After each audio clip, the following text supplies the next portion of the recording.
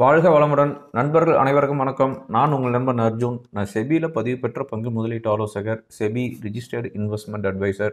என்னுடைய YouTube name Arjun பங்கு market. இப்போ இந்த வீடியோவில் நான் பார்க்க போகிறது ஜனவரி செகண்ட் வீக் மார்க்கெட் எப்படி இருக்கும், முக்கியமான ஈவெண்ட் என்ன இருக்குது, இந்தியாவிலையும் சரி குளோபல் லெவலில் முக்கியமான ஈவெண்ட் என்ன இருக்குது, முக்கியமான ரிசல்ட் சீசன் இந்த வீக்லேருந்து ஸ்டார்ட் ஆகுது, என்னென்ன ரிசல்ட் இருக்குது அப்படிங்கிறது எல்லாமே இந்த வீடியோவில் பார்த்தலாம். எங்கேயுமே ஸ்கிப் பண்ணாமல் பாருங்கள். இந்த வீடியோ உங்களுக்கு கண்டிப்பாக யூஸ்ஃபுல்லாக இருக்கும். ரைட்டு, இப்போ வந்து நிஃப்டி வந்து பார்த்தீங்கன்னா 17,850 இருக்குது. 2022 ஜனவரி 7th அன்னைக்கு நிஃப்டி க்ளோஸ் ஆகிருக்கிறது வந்து பார்த்தீங்கன்னா 17,900. இப்போ வந்து அதே ரேஞ்சு அரௌண்டில் தான் இருக்குது.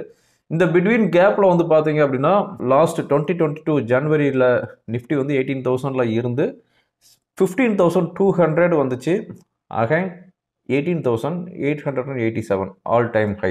இப்போ வந்து மறுபடியும் வந்து 18,000க்கு வந்துருச்சு. இதை வந்து பார்த்தீங்க அப்படின்னா மார்க்கெட்டோடைய ட்ரெண்டை பார்க்கும்போது இந்த பீச் ஹார்ஸ் அதுதான் வந்து ஞாபகத்துக்கு வருது. அதாவது ஒரு இடத்துலேருந்து கிளம்புது அப்படின்னா அது போகும், எங்கெங்கேயோ போயிட்டு மறுபடியும் அதே இடத்துக்கு வந்து ரீச் ஆகும். அது மாதிரி தான் நம்ம நிஃப்டி வந்து இந்த லாஸ்ட்டு 1 இயராகவே ட்ராவல் ஆகிட்டு இருக்குது. 18,000லேருந்து 15,200, அகைன் 18,887. இப்போ வந்து பார்த்தீங்க அப்படின்னா 18,000ல் வந்து சஸ்டெயின் ஆகிட்டு இருக்குது. ஓகேங்களா? ஓகே, லாஸ்ட் வீக்கை பொறுத்த வரையும் ஃபஸ்ட்டு 2 days ஒரு பட்டாசாக இருந்துச்சு. ஓகே, மார்க்கெட் வந்து பவுன்ஸ் ஆகிடுச்சு அப்படின்னு நினச்சிக்கிட்டு இருந்தோம். ஆனால் வெனஸ்டே, தேர்ஸ்டே அண்ட் ஃப்ரைடே இந்த 3 நாளும் வந்து எஃப்ஐஸ் வந்து வச்சு செஞ்சுட்டாங்க அப்படின்னு தான் சொல்லணும். மண்டே வந்து 92 பாயிண்ட்ஸ் க்ரீனில் மார்க்கெட் இருந்துச்சு. டியூஸ்டே 35 பாயிண்ட்ஸ் க்ரீனில் க்ளோஸ் ஆச்சு. ஆனால் வெனஸ்டே வந்து 190 points town, Thursday 50 points, Friday வந்து பார்த்தீங்க அப்படின்னா 132 பாயிண்ட்ஸ் டவுனில் க்ளோஸ் ஆகிருக்குது. லாஸ்ட்டு ஃப்ரைடே நம்ம மார்க்கெட் முடிச்சதுக்கப்புறம் யூஎஸ் மார்க்கெட் ஒரு ஷார்ப் பவுன்ஸ் பேக்கு. அதாவது டவ் வந்து around 700 points, Nasdaq index 280 points around க்ரீனில் க்ளோஸ் ஆகிருக்குது. அதாவது 2% ஹையரில் க்ளோஸ் ஆகிருக்குது. சிங்கப்பூர் நிஃப்டி 18,150 அரௌண்டு ட்ரேட் ஆகிட்டு இருக்குது. அதாவது 150 பாயிண்ட்ஸ் க்ரீனில் இருக்குது. இப்போ இருக்கிற ஒரு $1 மில்லியன் கொஷின் என்ன அப்படின்னா, இங்கேருந்து அதாவது 17,775ங்கிறது இப்போ ரீசெண்டாக வந்த லோ, நிஃப்டியோடைய ரீசெண்ட் லோ 17,800ன்னு வச்சுக்கோங்க.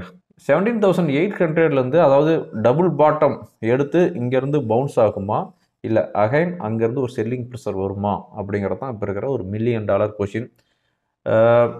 இங்கேருந்து டபுள் பாட்டம் எடுத்து பவுன்ஸ் ஆகணும் அப்படின்னா அப்கமிங் ரிசல்ட் எல்லாமே வந்து நல்ல ஏர்னிங்ஸ் ரிப்போர்ட் கொடுக்கணும். ஃபஸ்ட்டு வந்து டிசிஎஸ் கொடுக்குறாங்க.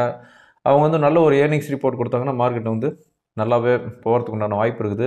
பட் யாருக்கு தெரியும், எல்லாமே வந்து எஃப்ஐஸ் கையில் தான் இருக்குது. எனிவே, லாஸ்ட் வீக் வந்து பார்த்தீங்க அப்படின்னா சென்செக்ஸு 940 பாயிண்ட்ஸ் டவுனில் க்ளோஸ் ஆகிருக்குது, 1.54%. ஓகேங்களா? நிஃப்டி வந்து 245 பாயிண்ட்ஸ் டவுனில் க்ளோஸ் ஆகிருக்குது, 17,860ல் க்ளோஸ் ஆகிருக்குது. அதாவது மெயின் இண்டெக்ஸ் எல்லாமே வந்து நல்ல ஒரு வீக்காக தான் க்ளோஸ் ஆகிருக்குது. இந்த லாஸ்ட் 1 month வந்து பார்த்திங்கன்னா அந்த வேர்ல்டு லெவலில் அண்டர் பர்ஃபார்மில் இருக்கிற இண்டெக்ஸ் அப்படின்னு பார்த்தீங்க அப்படின்னா 2 இண்டெக்ஸ் தான். ஒன்று ஜப்பான் நிக்கி 7% இறங்கி இருக்குது. அடுத்ததான் வந்து நம்ம நிஃப்டி, நம்ம சென்செக்ஸு அரௌண்டு 4% டவுன் ஆகிருக்குது இந்த லாஸ்ட் 1 month. மற்ற எல்லா இண்டெக்ஸுமே அதாவது ஹேங்சங் இண்டெக்ஸு 4% ஹையில் க்ளோஸ் ஆகிருக்குது. யூரோப் மார்க்கெட் எல்லாமே வந்து 2%, 3% ஹையரில் தான் க்ளோஸ் ஆகிருக்குது இந்த லாஸ்ட்டு 1 month-ஆகவே. ஓகேங்களா? பட் இந்த 2 இண்டெக்ஸ் மட்டும்தான் வந்து அண்டர் பர்ஃபார்மில் இருக்குது. ஓகே, லாஸ்ட் வீக்கை பொறுத்தவரையும் ஐடி, மீடியா, பேங்க் நிஃப்டி இதெல்லாமே வந்து 2% வந்து 2.5% டவுனில் க்ளோஸ் ஆகிருக்குது. Large cap, mid cap, small cap இதெல்லாம் வந்து பார்த்தீங்கன்னா 0.5% வந்து 1.5% டவுனில் க்ளோஸ் ஆகிருக்குது. ஓகேங்களா? லாஸ்ட் வீக் எஃப்ஐஸ் என்ன பண்ணியிருக்கிறாங்க அப்படின்னா 7,813 crore வந்து செல் பண்ணியிருக்கிறாங்க. அதுவும் இந்த லாஸ்ட் 3 days-ஆக வந்து ஹியூஜாக செல் பண்ணிக்கிறாங்க. டொமஸ்டிக் என்ன பண்ணிக்கிறாங்கன்னா 2,756 crore வந்து பை பண்ணிக்கிறாங்க லாஸ்ட் வீக். ஓகே, இப்போ வந்து என்னுடைய வியூ நான் சொல்லிடுறேன். 18,200 கீழே நான் பேரிஸ் அப்படிங்கிறது உங்களுக்கு எல்லாமே தெரியும். அதாவது லாஸ்ட் வீக் அனலைசிஸ் ரிப்போர்ட்டில் என்ன சொல்லியிருந்தேன் அப்படின்னா 18,700க்கு மேலே போச்சு அப்படின்னா நான் வந்து புல்லிஸுக்கு அகைன் நான் வந்து சேஞ்ச் ஆகிறேன் அப்படின்னு சொல்லியிருந்தேன். இப்போ வந்து அந்த லெவலில் வந்து சேஞ்ச் ஆகிருக்குது. 18,600க்கு மேலே நிஃப்டி ஸ்பாட் வந்து க்ளோஸ் ஆச்சு அப்படின்னா நான் வந்து புல்லிஸுக்கு சேஞ்ச் ஆகிறேன். இது வந்து கம்மிங் 3 days மட்டும், அதாவது மண்டே, டியூஸ்டே அண்ட் வெனஸ்டே வரையும் மட்டும்தான்.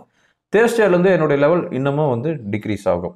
ஓகேங்களா? என்னுடைய வீடியோவில் வந்து கண்டினியூவாக சொல்லிட்டு இருக்கிறேன். அதனால் கண்டினியூவாக வீடியோ பாருங்கள்.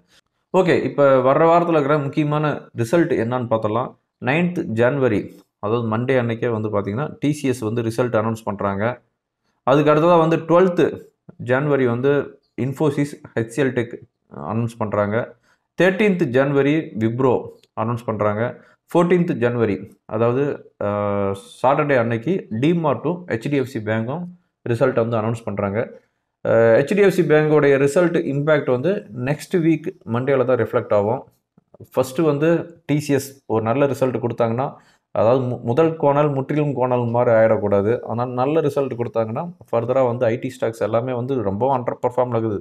ஐடி ஸ்டாக்ஸ் எல்லாம், அதாவது விப்ரோலாம் வந்து பார்த்தீங்கன்னா 700 rupees போனது இன்றைக்கி வந்து 390 400க்குள்ளேயே ரொம்பவும் கன்சால்டேட் ஆகிட்டு இருக்குது. ஆனால் இதெல்லாம் வந்து ஒரு அருமையான ரேட்டு விப்ரோ வந்து அக்யூமுலேட் பண்ணுறதுக்கு. பார்க்கலாம் ஏர்னிங்ஸ் ரிப்போர்ட் என்ன சொல்லுதோ அதுக்கப்புறம் தான் வந்து ஐடி ஸ்டாக்ஸ் எல்லாம் எப்படி இருக்கும் அப்படிங்கிறது தெரியும். ஹெச்டிஎஃப்சி பேங்க் ரிசல்ட் எப்படி வருதோ அதுக்கு தகுந்த மாதிரி தான் வந்து பேங்க் ரிசல்ட்டும் இருக்கும். அதனால் ரிசல்ட் வந்து ரொம்பவும் ஃபோக்கஸ் பண்ணணும். ஓகே, வர வாரத்தில் இருக்கிற ஈவெண்ட் என்ன அப்படின்னு பார்த்தோம் அப்படின்னா, இந்தியாவை பொறுத்தவரையும் எந்த ஒரு ஈவெண்ட் இல்லை. நெக்ஸ்ட் வீக் தான் இருக்குது ஈவெண்ட்டு.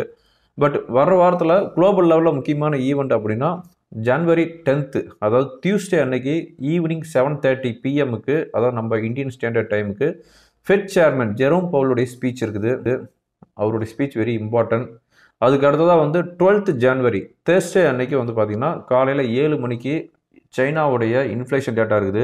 ப்ரீவியஸாக இருக்கிறது 1.6%, expectation 2%. At the same day 7 PM-க்கு யூஎஸ்ஏவுடைய inflation இருக்குது. அமெரிக்காவுடைய inflation very very very very important. ப்ரீவியஸாக இருக்கிறது 7.1%, எக்ஸ்பெக்டேஷன் 6.5%, வந்து 6.7% வந்து எக்ஸ்பெக்டேஷன்.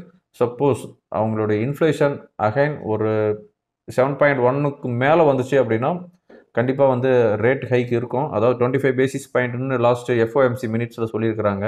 பட் இன்ஃப்ளேஷன் அதிகமாக வந்துச்சு அப்படின்னா அவங்க வந்து 50 basis point ரேட் ஹைக் பண்ணுறதுக்கு உண்டான பாசிபிலிட்டிஸ் இருக்குது.